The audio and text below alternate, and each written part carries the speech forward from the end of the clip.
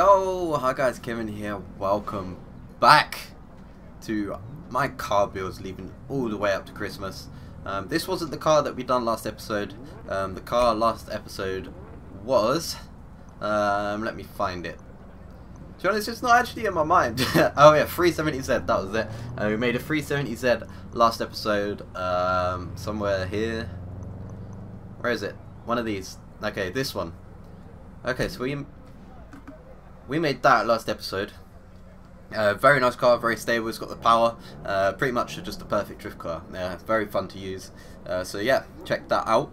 But onto, there it is, it's pulled up. TE37s go very well with the paint.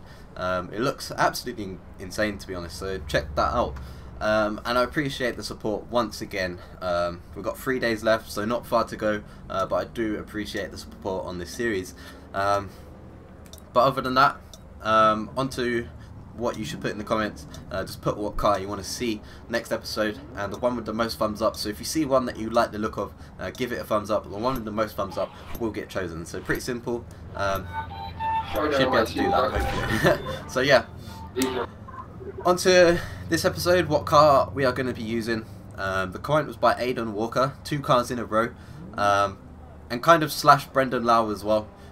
They both put exactly the same car, basically. A Toyota AE86 slammed, it was like speech marks like that, like slammed, Formula Drift style paint, race paints. Gotta love the Japanese. Yes, we do. So basically, a Toyota AE86 with a Formula Drift style paint.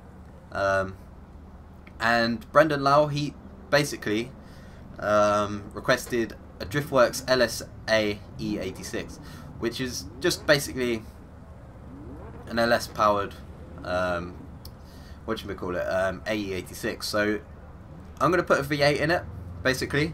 I'm going to put the V8 in the AE86 because Aidan Walker, he replied to his own comment as well. He said V8, swap it to Mad Sounds. So what I'm going to do, I'm going to copy Aidan Walker's style. But I'm going to put the Driftworks paint on it, and yeah, that kind of deals with you both, huh? So yeah, hopefully there is a Driftworks paint on here. If not, then I'll just make it orange. Yeah! So yeah, let's get the car. Okay, so there is the bad boy. The lovely car. Like, imagine owning one of these in real life. That'd be insane. Like, generally would be insane. So we need the Driftworks paint. Now, I don't know if it'll be on here, to be fair. So let's have a quick search. What we could put in the description is Driftworks, obviously, and hopefully it comes up, because this is a very well-known car. The Driftworks AE86 is a very known car. So hopefully someone has done a paint. Unfortunately, they haven't.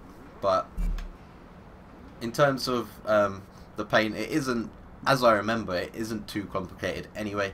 It's just basically orange with the words Driftworks in certain places. To be honest, that's coming from memory, so I don't know if that's 100% true. But we could just make it orange, or we could just put the just a drift paint on. Yeah, let's see what drift paints there are, just for now. But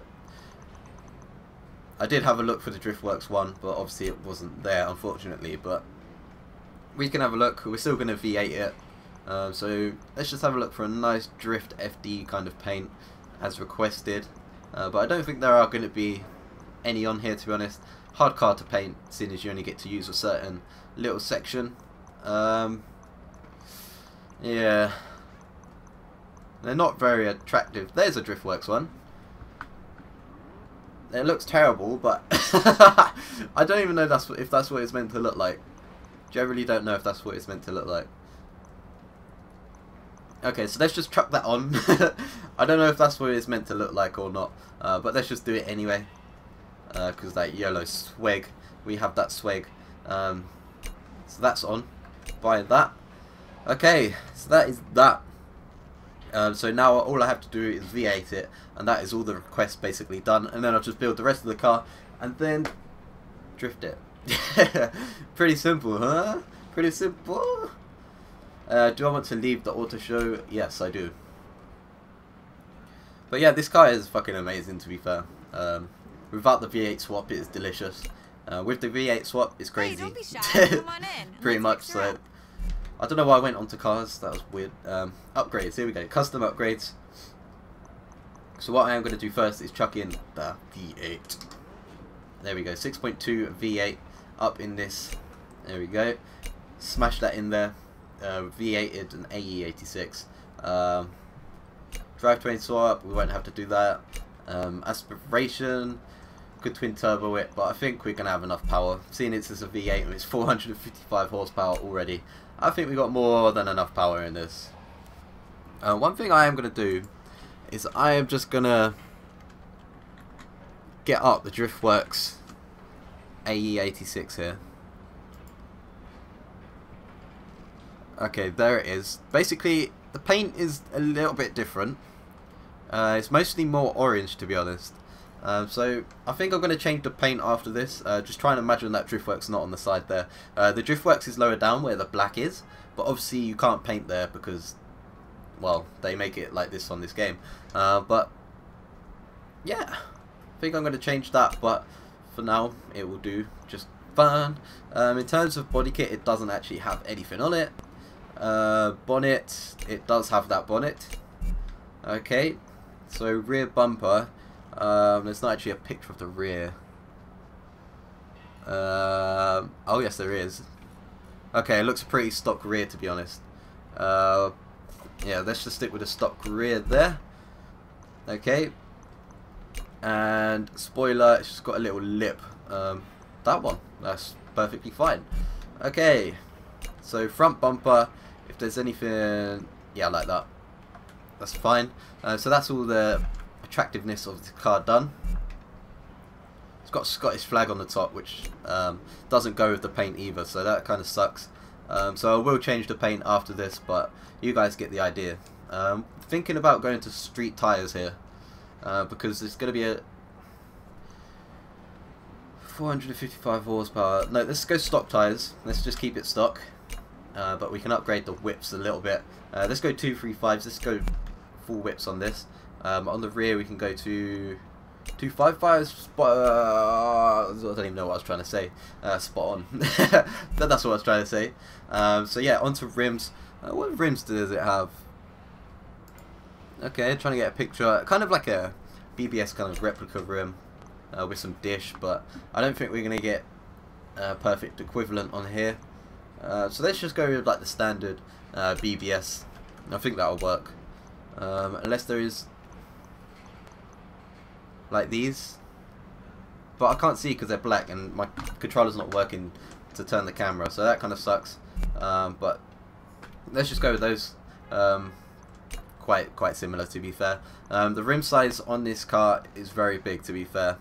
So let's just go up to 16s. It looks pretty big already. There we go. And yeah, that's all those upgrades done. One thing I am going to do is change the paint right now, because it's getting on my nerves. Okay, there we go. I've just made the car quite similar orange, to be fair, compared to the one that it should be. In terms of the drivetrain, everything in here is going to be race. So go through and put everything in here race, basically. Watch out for the Storm Island upgrade of the transmission. You don't want to do that because it will shorten your gears incredibly. So that's that. Race driveline can be race and a race differential. So that is all the upgrades for drivetrain. Onto platform and handling. Not very big calipers, to be fair. The calipers are really small, but I suppose they are 16-inch rims. I can't really expect much else. Watch out for the Storm Island suspension as well, but do the race suspension. And front anti-roll bars, we want to go race. Rear anti-roll bars, we want to go race as well. Do we want to cage it? Yeah, let's cage it. The black goes well with that car. Very nice. And weight reduction, we want to go to race weight reduction. Puts us under 1,000 kilos. We got more than plenty enough of power on this. One should be plenty. So there we go. Let's chuck on air filter and exhaust. I want to get the sounds coming out of this car a little bit better, and I think that'll probably be about it. 482 horsepower, that is more than enough. So let's just chuck on the flywheel, lose that 4 kilograms there, and I think that should be about it. We can see if the cams push it up too far. 524, should I do it? I don't think I should. 482 horsepower in this weight, that's plenty, that's enough. So let's get out into free roam and start sliding this car. Obviously this is a well-known drifter, so it should be able to drift straight out of the free roam here, without any tune, etc. And it does. But perfect. So let's just jump over to the docks industrial area over here, and we can start running our section, trying to get this car perfect for that section. So gears felt really long pulling out of that hub there, but we can sort that. So I've earned 5 million credits. Yeah, you. But yeah, that car looks very nice in orange, to be fair. That is very attractive, if I do say so myself. For fuck's sake. Ah! Oh, I wish I could look behind me. I hit him, so he missed the ramp, and I think he just crashed into the wall. But yeah. Let's give this car a run without tuning it. There he is, look, he's still going at the wall. What the fuck? So yeah, the gears aren't actually that long. We're going to have to make them a bit longer. What the fuck?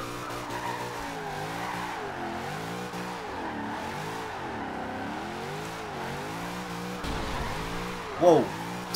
Didn't mean to hit that. This car feels so light in the wheel. Obviously in game it's below, it's pretty much on the 900 kilograms, so to be honest I'm not surprised that it feels very light on the wheel. We need to lengthen that gear in so far. Oh my god, that was incredible. It felt really long pulling out of the garage. Maybe just gear 2 is very long, but yeah, let's lengthen the gearing. Put pretty much a very bass tune onto this as well. I've got a feeling that the tyre pressures in the front have to come down quite far. The rear seems okay. Gearing, wow, look how short that is. That's crazy. So let's just take this up to about there. Should be fine, but we can adjust that. Let's take the camber in the front up a tiny bit, seeing as we set the tyre pressure down a lot. Camber in the rear can come up a bit as well. Just a bit of a bass tune here. Caster 5.5, anti-roll bars in the rear can come up a tiny bit. Very soft car. Obviously, a lot of people drift this stock power, so you're going to need the body weight if you're running a lot less power. But seeing as I don't really use body weight to initiate drifts, etc., I should be fine at making my cars a bit stiffer. Okay. So that seems fine. Differential, we can make this 100%, 100%. There we go. Okay. So that is pretty much a bass tune on there. Should help with the grippiness of the front wheels here. Because it felt very light steering. He's still sat there. Why don't you just drive around, bro? I think I'm going to have to come down with tyre pressures in the rear as well. Just seems far too... It feels like it's on ice. Oh wow, I hit that again. But yeah, the gearing is a lot better. The gearing seems on point. I've got to come down in the tyre pressures on the front as well. Or I could just lower the camber actually. If I lower the camber in the front, that would probably be fine. If I put it back down to 0.5, we could try that. But I think I've got to take the tyre pressures down in the rear a bit as well. It just feels a little bit like it's on ice. It feels a little bit light. You can feel the lightness of the car. And I want to try and eliminate that. So let's take this down to about, let's go 28.5, see if that's too grippy or not. Camber in the front can come down to 0.5. And let's just try that. See if that makes a difference. Hopefully it does. Pulling away, I can tell that it does. The wheels aren't spinning up as easily as they were. Still spinning up though.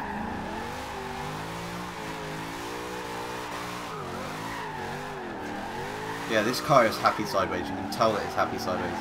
You don't have to do much adjustments on the wheel, as you can see. Watch out for this V8 though. It has a lot more power than you kind of expect.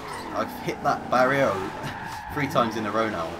I think it's because I don't expect it to drift that far out wide. Because obviously it feels very light in the wheel, so kind of just not expecting it to carry that far. But I think tyre pressure's got to come down a bit more. I think in the rear it seems fine at the moment.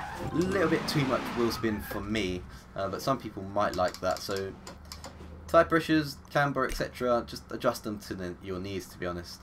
So let's go down a tiny bit in the rear, and in the front we're going to have to come down as well. So let's go 27.5 and take this down to 25.5. Just trying to counteract the fact that this car is so fucking light. Maybe I shouldn't have done like race weight reduction.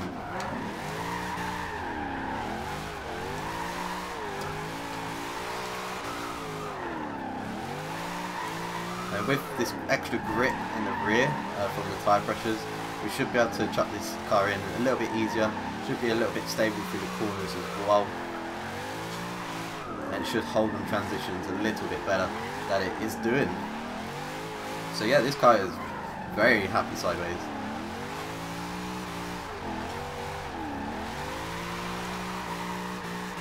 So yeah, I wasn't expecting anything else from this car. Absolutely amazing.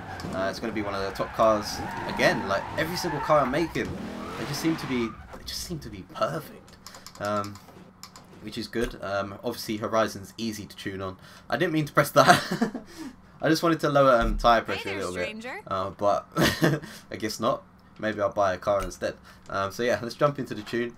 I just want to lower these just to the point where I feel good. So let's just keep taking it down. Let's go 25.5 in the rear. Just the extra little bit of grip we need.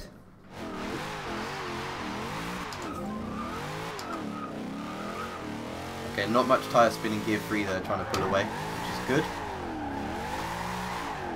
A little bit, I can feel it a little bit more on the wheel, which is good for the front.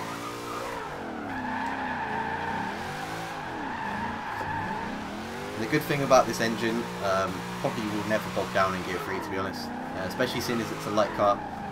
In gear 3 it's just not going to have any trouble at all. Amazing angle, and look at that, that's crazy. Oh wow, I didn't expect it to hold that then, I thought I was spinning out. I spun out then though. So yeah, let's reverse all the way to the end, and let's give it one more run, but I think that's perfectly fine now. It's got the wheel spin for like tandems, etc. It's got the grip that you need sideways. Very nice car, to be honest. I'll be pulling this out a lot. Obviously a well-known drifter, so you kind of expected it to be a good drift car, to be honest.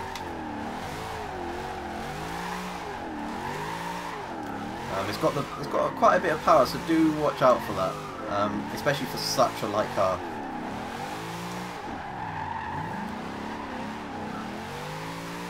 Oh, just missed it that time.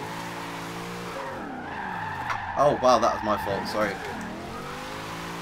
Managed to put it back a little bit though, which is sick. That car's still sat there, I must have fucked up his AI or something. But yeah, very nice car. A lot of wheel spin, so if you like drifting very long corners, I think you'll be perfectly sufficient in this car. So yeah, what I am going to do now is upload this tune onto the storefront for you. So if you don't want to copy down the tune, you can quite literally go onto the storefront. Nope, not like that. Yeah, you go on the storefront like that, and you press search, which is like the menu button, and you search for gamertag, which is kevintoll, the same as my YouTube. But what? I don't want to. What? Has it not been applied? What? Oh yeah, because I just. What has happened? Okay, let's just save this. Save C, really. Let's save this as drift. There we go. So you could just search for gamertag, which is kevintoll, the same as my YouTube. Same way it's spelt, no spaces. And I will put it as drift and best for handling. So download that if you can't bother to make it yourself, which I probably would do myself. And yeah, hope you guys enjoyed this. In the comments below, leave what you want to see next episode, and I'll see you guys next time.